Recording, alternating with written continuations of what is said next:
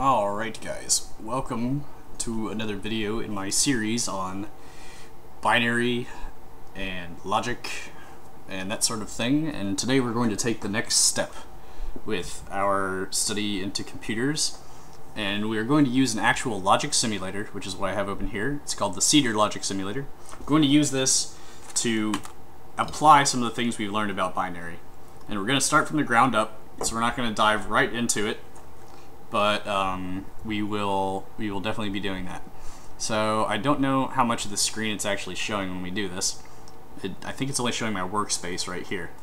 But basically, this tool has all of the major logic gates that you could ever need, and many that you would never need, I can tell you. And all kinds of cool things like memory chips and processing chips, and nice inputs and outputs and stuff like that. So I'm going to give you both a rundown of the program, and we're going to actually do the theory. Now this is a great program. I've been using it, actually today's my first day using it. I've used tons of logic sims in the past, and this is my favorite one so far. It's completely free to download, so I'm going to give you a link in the description, and I encourage you to check it out. So let's get going. Basically, logic gates are an actual piece of hardware that you can buy and that computer manufacturers build in order to, you know, make computers work. And the need for this arises out of the fact that computers are very, very stupid. They only understand 2 words in their entire language. And that is, they understand, if this is our button, they understand on and off. Off is when the square is black, and on is when it's red. So we saw with binary that we can only have 2 values in binary, 1 and 0. But if we chain them together, we can make more and more complex numbers, really up to any number. Now the same is true with logic gates. Sure, we start off with the most basic thing we can have is an on-off signal.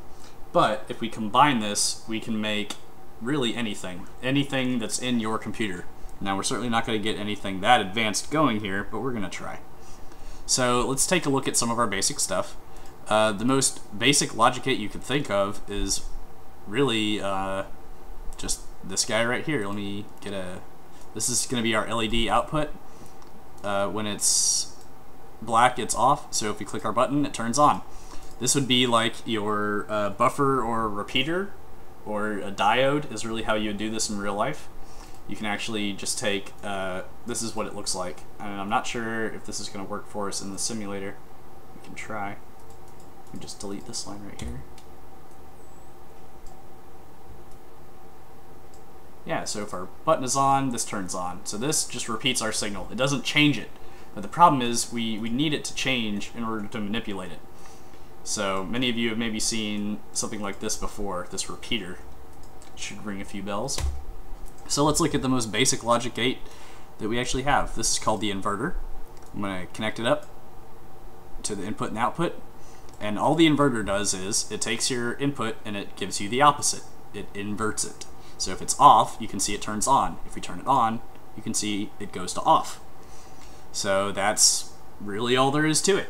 Now the inverter is really cool because it is actually the most basic logic gate that you can make with a transistor. A transistor is an inverter, and the NOT gate is the basis of all other logic gates because it's made of the transistor, which is how we accomplish logic in our computers now. This used to be done with vacuum tubes, but we can clearly see that we don't use those anymore in our computers. So let's step things up a little bit. Let's make it more complicated. Let's look at logic gates with 2 inputs. And I'm sure many of you are familiar with the AND gate, which it looks like this. It's a half circle with a line on the other side. We'll hook it up to our input and our outputs and talk about what it does. The AND gate is a nice way of powering things when in certain conditions. And in this case, it's only going to power the output when both inputs are on. So let's watch. If everything is off on this side, everything's off on this side. If we turn on one input, like this, the output doesn't change. If we turn on the other one, it doesn't change. But if we turn them on both together, it does. So that is the AND gate. The OR gate is similar, but with some notable differences. Let me hook it up here. Now the OR gate, you can see if everything is off on the left, everything will be off on the right. Now, these are, again, just 2 input gates. You could have 3 or 4 input gates, which look like this, but we won't bother with that right now. So if either one of the inputs turns on, the output turns on. I'm going to go through every possible combination here, and you can see, even if they're both on, or as long as just one is on, that's what OR means, okay? If one or the other or both. So I'll show you one more slightly more complicated gate, and then we'll get into an application. This is called the Xor Gate. XOR. It stands for exclusive OR. And it is only on, it will only turn on if one and only one of the inputs is on for a 2-input gate. Now, really what it means is an odd number of inputs. So if you had a 3-input gate, it would be on if all of them were on. But we're just looking at 2 input, so one and only one. So you see if both inputs are off, we're off. If we turn on one, it's on. If we turn on the other, it's on. But look, if we turn on both, it turns off because it's one and only one. Okay, that's what the XOR does. So let's use our basic circuits to build something cool. We're going to build a binary to decimal decoder. This is actually going to be a device that takes in a binary number and converts it to a decimal number so we know what it actually is. We're going to build a very basic one, but you can actually take these basic ones to make more complicated ones. So let's take a look. We're going to need 2 inputs. We're going to call them X and Y, so I'm actually going to label them right here. This one we'll call X, and the other one we'll call Y. These names don't really mean anything, it's just how we're going to keep things straight, okay? Now we're going to need 4 outputs because we're converting from 2 binary numbers to 4 decimal numbers, because we know with 2 binary numbers we can express 4 different numbers: 0, 1, 2, and 3. So we'll need an indicator for each of those. And then I'm going to label these as well so that we know and we can check that our answer is right. So our top number will be 0, and I'll write the binary next to it, 0, 0. The next number will be 1, and I'll write the binary there as well, 0, 1, in case you forgot. If you're not familiar with binary, I definitely suggest you check out my binary tutorials. They will help you greatly. 2 is 1, 0. And 3 is 1, 1. Now, in order to get each of these lights turned on, we need to feed the inputs so that the inputs match up to these binary numbers. So, for example, let's look at the easiest one, 3. 3 is going to turn on if both of these are on, but they both have to be on. So what would we use to turn something on if and only if both of them are on? Well, that would be an AND gate. I hope you knew that. So we'll connect the AND gate to here, and then we simply connect each of the buttons into the AND gate. And you'll see the lines automatically kind of scale like this, but you can move them if you don't like the way they landed. And I like to be able to see all my lines. So let's test it. If Y is on and X isn't on, nothing happens, but if they're both on, 3 lights up. Because right now, X and Y are showing binary for 3, 1, 1, okay?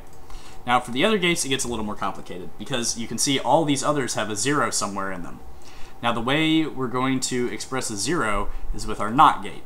We're going to say X not, or not X, or Y not, or we call it not Y. So let's look at 2. Now 2 is on if X is on, so we can just connect it to the normal X line, and we'll drag this so that we can see it. And when, oh geez, I forgot my AND gate. Look at that. Forgetting stuff all over the place. I'll go ahead and put in all the others. Okay. So let's connect our outputs real quick so we don't forget. Okay, so you can see that the blue means that they're connected, but we don't have any inputs. So yeah, 2 is on when X is on, and when Y is off. So we can connect our X to it like so. Just drag this out so we can see it. Now we want it to be on when Y is off. Therefore, we're going to need a NOT gate to connect to this. And you can see that the NOT gate always does the opposite of Y. So in order to get this guy to turn on, we're missing the X on. So if we do X on and Y off, we get 2. X on being 1, and Y off being 0. So the next number 1 is just the opposite. We need not X, or X not, however you want to say it, and we need Y to be on. Sometimes these lines draw themselves a little goofy. If you see these dots that I'm circling around right here, that just means the wires are tied together, like they're plugged in, and it takes the same signal, okay? These dots represent connections, as do these and these. So let's test this. We need X to be off, and it is, and Y to be on in order to make 1. And you can see if we turn Y on, we get 1. Now the last one, 0, is only true or on if both of our numbers are off. So we're going to use both of the not inputs, X not, or not X, however you want to say it, and Y not, or not Y. And I'm going to drag these lines out so you can see what we're looking at here. That's a little confusing. There we go. You can trace the lines a lot better now.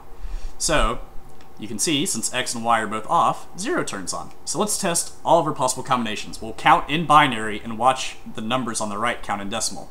So first we have 0, 0, that's equal to 0. 0, 1 is equal to 1. Then 1, 0 is equal to 2. And 1, 1 is equal to 3. So now we have successfully developed a way to convert from binary to decimal. Then over here, we can hook this up to a display, like a 7-segment display, where it would actually display the entire number. It would draw the 0 or draw the 2. And this is what your computer uses in order to communicate numbers to you, because it knows that you don't understand binary, unless you're a programmer or a huge nerd like myself. So give the simulator a try to make some cool circuits, and send me any questions or any comments you have. In the next video, we're going to look at some more complicated gates and some more complicated circuits. We're actually going to build a calculator just using basic gates. We're going to use NOT gates, AND gates, and OR gates. So, thank you for watching.